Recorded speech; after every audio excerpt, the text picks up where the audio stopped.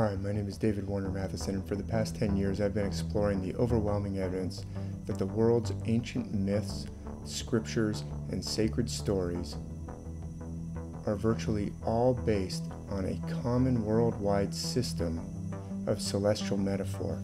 They're based on the stars, they're based on the constellations and the heavenly cycles. By that I mean that the characters and the episodes in the myths, from the Greek myths to the myths of ancient Egypt, ancient China, ancient India, the Norse myths, the stories in the Bible from first to last, those characters and episodes are based on the constellations. And this is a worldwide system. The myths from the Americas, from the Pacific, from Australia, Africa, other parts of Asia, other parts of Europe, are based on a common worldwide system. This is almost impossible to believe, but the evidence is overwhelming. Part of the problem in trying to explain this to people is we don't have a very good understanding of the constellations.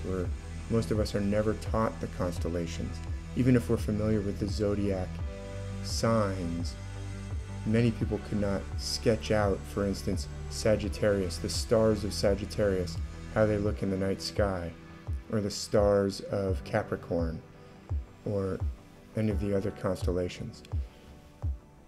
As it turns out, the outlines that are shown on Wikipedia or on smartphone apps are really not very helpful either for finding the constellations in the sky or for seeing the connections to the world's ancient myths.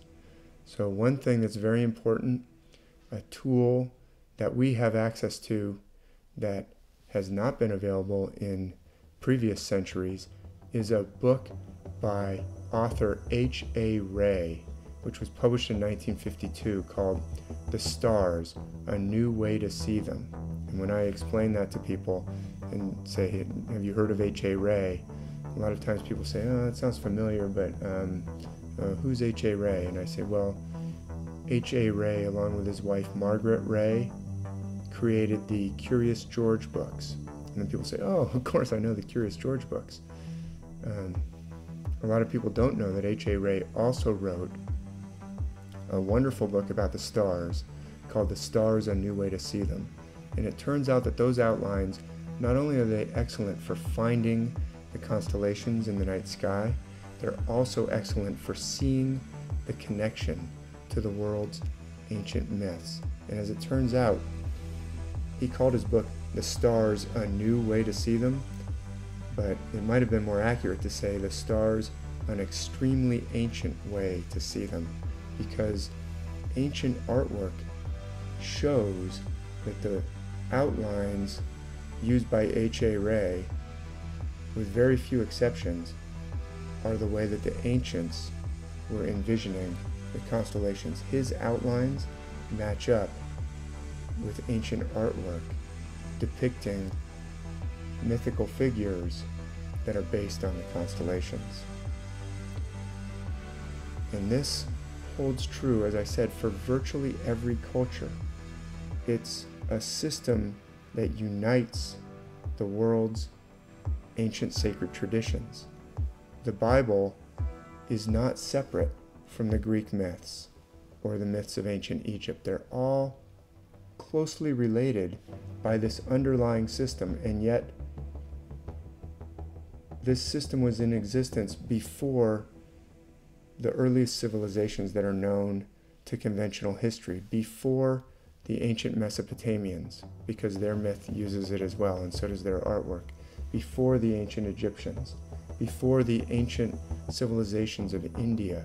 All their most ancient texts and scriptures, the Vedas, are also using this system, the same system that underlies the myths and scriptures and sacred traditions the world over. And so it's very likely that this system came from a predecessor culture, a civilization previous to all of these others. In fact, so ancient to them, it may have been as ancient to the ancient Egyptians as the ancient Egyptians are to us. There have been many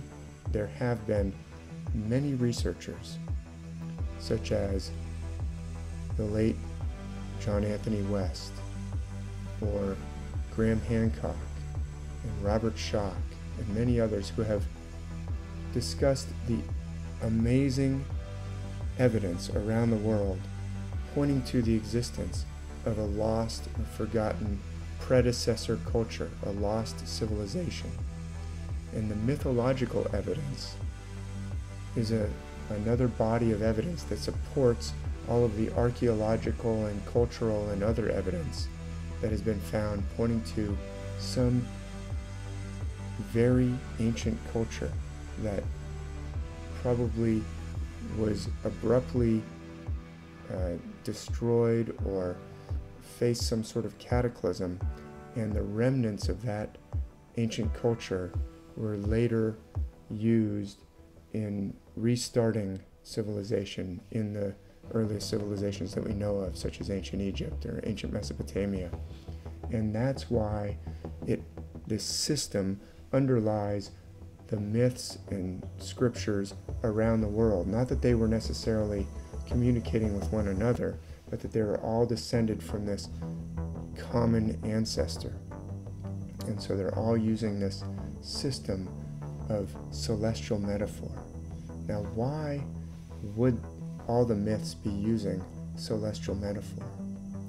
Well, we don't know, but I believe that ancient culture was extremely spiritually sophisticated, extremely spiritually advanced. Whoever put together this system was extremely knowledgeable about what they were doing, and they were using these incredible metaphors to convey very profound truths that we still need in our daily lives. They're not only profound truths, they're also very practical truths. They have to do with subjects such as our higher self. And when you say higher self, people might say, oh, I don't really believe in a higher self. And yet, the subconscious has been known, this can be proven, to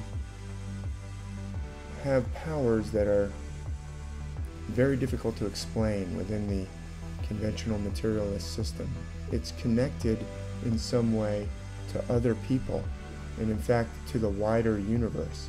There are times when people wake up in the middle of the night and have this premonition, or oh, I should call this person, and it turns out to be very significant, and there's no way they could have really known that through our 5 physical senses.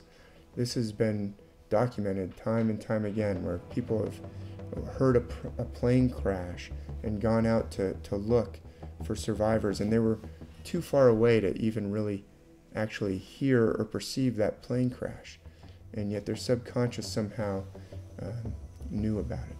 It's not limited by our 5 physical senses. In other words, there's a part of us that is actually doesn't have the same kind of limits that we're always taught are the limits of what we can perceive. It's actually connected to an unlimited realm, an infinite realm, and that is the realm of the gods that the ancient myths are talking about, the infinite realm. And we all have access to that. That's what these metaphors are trying to teach us. At least that's the way having looked at them, having looked at many hundred myths, maybe even thousands of myths. Now I've written 10 books with many hundreds of pages explaining the connections between the myths and the stars. And at this point, I believe that at least part of what this system is doing with this amazing metaphors based on the stars is explaining to us about an infinite realm, an unlimited realm that we all have internal access to. And I know that every single person who is listening to this, every single man and woman, has a subconscious. We all have a subconscious as part of the development into society. There's also a part of us, our subconscious, that we're not very well attuned to, that's not as easy to become aware of, but the myths are pointing us towards that is inside of us. And that's where the myths are talking about. They're talking about this internal connection to an unlimited or infinite realm. And so I look forward to exploring the myths with you. In this website, I have many videos, there's books, there's thousands of blog posts, and the blog is fully searchable, but I'm really only just scratching the surface. This is an amazing treasure. It's really unlimited. You can never really run out of these myths. There's so many. You could write volumes and volumes just about the myths of ancient India alone, and you could write volumes and volumes about just the stories and characters in the Bible alone. Really, you could write volumes just on the book of Genesis alone. And the same for all the other myths. Ancient Greece, the Norse myths, the myths of the Americas, the Pacific, of Asia. And so I'm looking forward to exploring them with you here on this website, and I hope that you'll take a look at the evidence with me, and then I hope that you'll learn to go to the myths for yourself and listen to them in the language that they're actually speaking, which is a metaphorical language. It's a forgotten language for the most part. It comes from a very ancient culture that we don't even really know very much about. But the myths are very powerful evidence that there was some culture, very, very advanced, very, very ancient. And these myths are like a precious inheritance to us from that ancient culture. And they can be a real source of blessing in our lives.